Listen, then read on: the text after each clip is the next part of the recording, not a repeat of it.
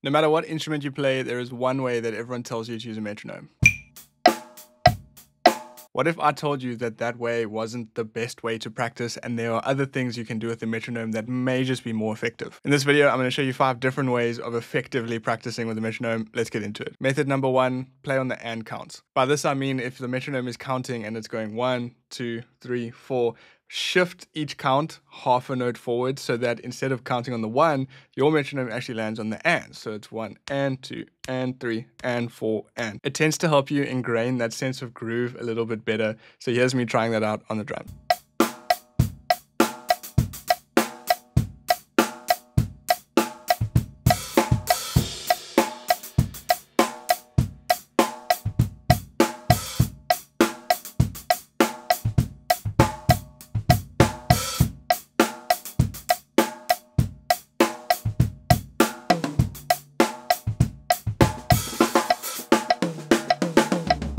Method number 2, subdivisions. So most of us, if we want to practice, we turn the metronome on and it just plays quarter notes and we just play along to that. But if you want to kind of get a better feel for things or encourage yourself to play different things, it's a good idea to actually activate subdivisions underneath those quarter note pulses. So an example which I'm going to show you here is there is a quarter note pulse, so 1, 2, 3, 4, but there are triplets subdivided in between those. So it's 1 triplet, 2 triplet, 3 triplet, 4 triplet. And then as I'm just improvising on the drum kit, that subdivided metronome sound is making me play certain things. So actually practicing with a metronome like this and putting those subdivided things on just encourages you and pushes you to play things surrounded by that, and you can choose a whole bunch of different subdivisions, but here's an example using triplets.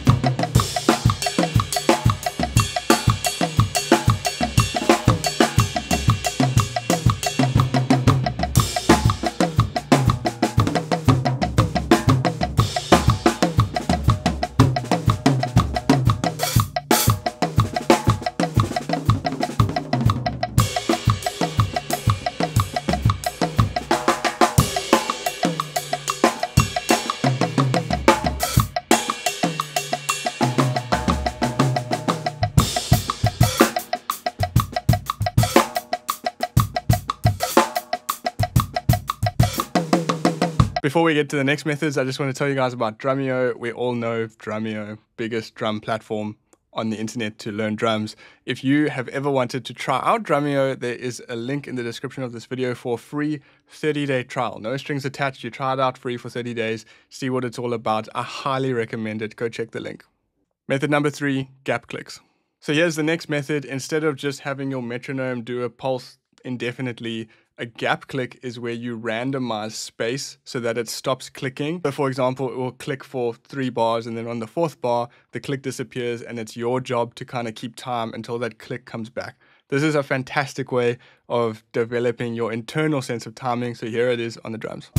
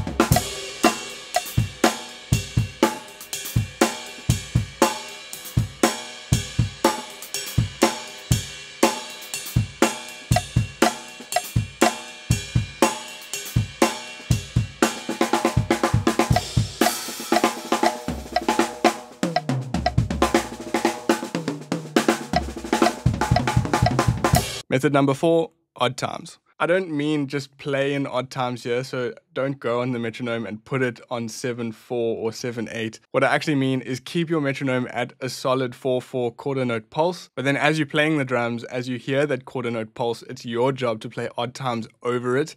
What this does is you're going to hear that quarter note pulse, but you're going to be playing something that's clashing with it, and this is going to help you with phrasing. So what happens with us drummers is when we learn how to play drums, we tend to sound quite square in what we play. By that I mean if you play a drum fill, it's going to be 8th notes or 16th notes or triplets, but it's going to sound very solid like this. Whereas when you start getting into phrasing, instead of playing kaka-doom, baka-boom, ba-ba-ba-ba-boom, crash as a fill, one with a more unique phrasing would be like a da-da-da-da-da-da-da-da-da-da-da-da-da, which means that the phrasing is just a bit different. It doesn't sound as square. So a good way to practice this is to have this clashing thing where you have an odd time over a quarter note pulse. And then what I'm going to do here on the drums is I'll play to that quarter note pulse in 4/4. I'll change to 7/4 and then I'll come back to 4/4 every now and then. And it's my job to kind of catch the one of that 4/4. And that gets you used to playing that unique phrasing. So here it goes.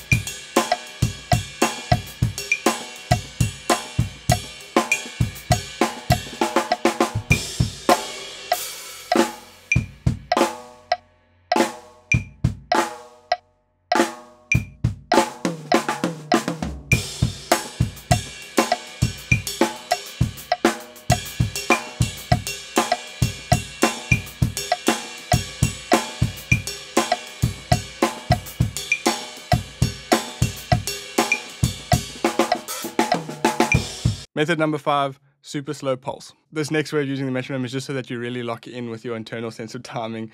Instead of having a gap click like before, here it's going to be constant. It's just going to be very slow. So there'll be lots of space between each click, and then it is your job to just keep time here. You'll see me playing this as an example, and as I was watching it, I realized, shucks, I'm rushing my drum fills, and it's only in kind of practicing this way and seeing how you do it, you can realize that you're rushing your drum fills. So this kind of helps you identify where your timing struggles are. So here's me playing to a really slow click.